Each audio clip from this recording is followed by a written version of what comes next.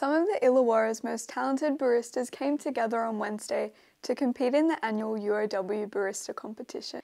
UOW's Centre for Student Engagement hopes to extend a coffee culture on campus among students and staff, but the competition aims to recognise the best baristas. So Barista Comp is a little bit more serious, so it's all about the coffees. Contestants were judged in a number of areas which tested their coffee making skills. They will essentially extract it, make their coffees. They'll make 3 espressos and 3 milk-based drinks and then present them to the judges. And the key to a good coffee? I think the key is definitely within the barista and the barista's tools.